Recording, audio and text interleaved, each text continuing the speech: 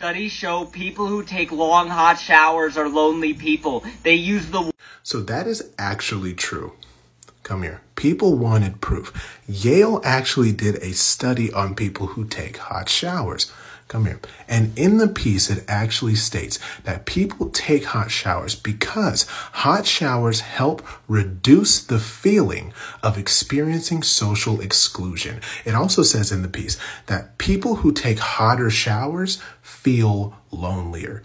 It also explains that just because people take hot showers and they feel lonely, it does not mean that they want social interaction from people. A lot of them honestly just prefer the hot showers. If you know anybody who takes a hot shower, definitely share this information with them, because the people that I know that take hot showers are actually probably pretty lonely.